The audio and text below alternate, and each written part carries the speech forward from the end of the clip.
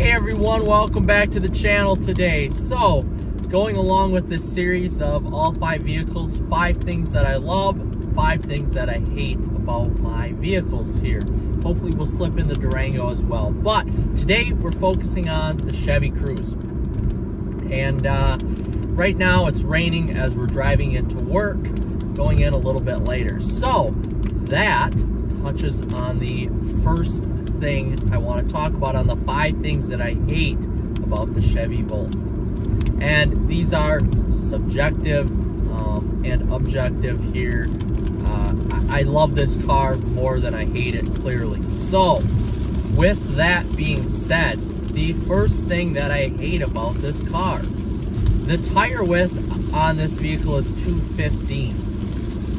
Now the ride is very compliant, as I talked about in the 5 things I love video, but when you're looking for traction when it's wet out, or when you're looking for traction when you're spirited driving this vehicle around a corner, it just isn't there because of the 215 width tires.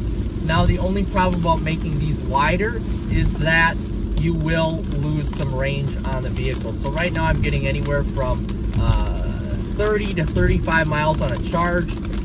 And if you were to put these up to 235, 45, 55, something like that, you would probably lose a few miles of range there. But now when it's raining out like this, I have much reduced traction, even if I were to get some nicer tires than what are on there right now.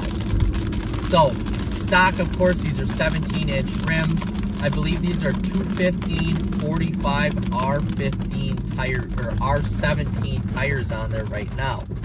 So, with that being said, the traction in the wet just isn't that great, or around corners. So that's the first thing. Now the second thing on this vehicle is the interior. So the interior of this vehicle, sorry for the rain, it's actually raining pretty hard, but the interior of this vehicle in its base form right now is a little bit on the cheap side. So the steering wheel is vinyl, kind of a rhino-ish vinyl material, and the seats are more of a harder cloth type seat, not that cushy. Now for me, I like a firmer seat, so this definitely doesn't bother me at all. But there is no lumbar in these cloth seats, there is no heated seats, and a lot of this plastic material here is not very soft, a lot of harder materials here. But for me, I don't mind it so much, but yeah, I wish it was a little bit nicer to the touch. So, with that being said, oh, you know what, actually the shifter here too. The shifter is quite bulky for this vehicle as well, a lot of hard plastic kind of everywhere. And moving on to the next part of 5 things I hate. So in this base model, you don't get an electronically dimming mirror. You have to use it the manual way like you're seeing me do right now. And you don't get a backup camera. So those 2 things right there alone, in 2013, I don't think it was mandatory to have a backup camera by the US government. And I really wish it was, because this vehicle doesn't have any backup sensors on it. It doesn't have, I mean, it does have pretty good rear visibility, and thank God it's a smaller car. You know, it's very wide open, which is nice. The greenhouse is nice and big. But with that being said, when you're used to backup cameras now, even in 2013 when a lot of cars were having those, and you don't have them, this can be a little bit of a challenge sometimes at backing up or pulling into tighter spaces. So with that being said, that would be the third thing I hate about this vehicle, is that there is no backup camera, and the rear view mirror is not powered either. Moving on to the 4th thing I hate. The sound system in this is not great. And I've tried out Volts with the Bose sound system. It's a little bit better, but it's nothing that you would crank up all the way and expect good tones, good bass, or good treble, or good clarity out of. Anytime I put on any sort of, let's just say, for example, if I'm putting on Hair Nation, or if I'm putting on shade 45, or if I'm putting on turbo on XM, anytime you get above 19 to 20 on the sound, you really lose a lot of clarity in the sound, even when everything is at its mid-level. So when the mid-range or the bass of the treble is even down at the standard line, everything is still pretty blurry with that. So I think this is only a 6-speaker sound system. You've got 2 tweeters up front, 2 right here on the doors, and then 2 in the back as well. So the sound just really isn't that great on the vehicle.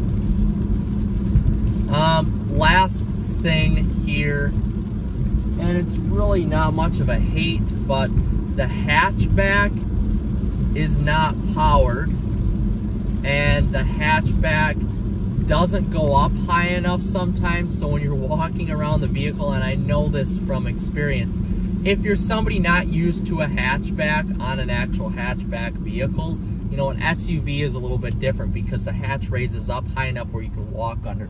But for something like this where the hatch doesn't raise up high enough, you can tend to hit your head sometimes. So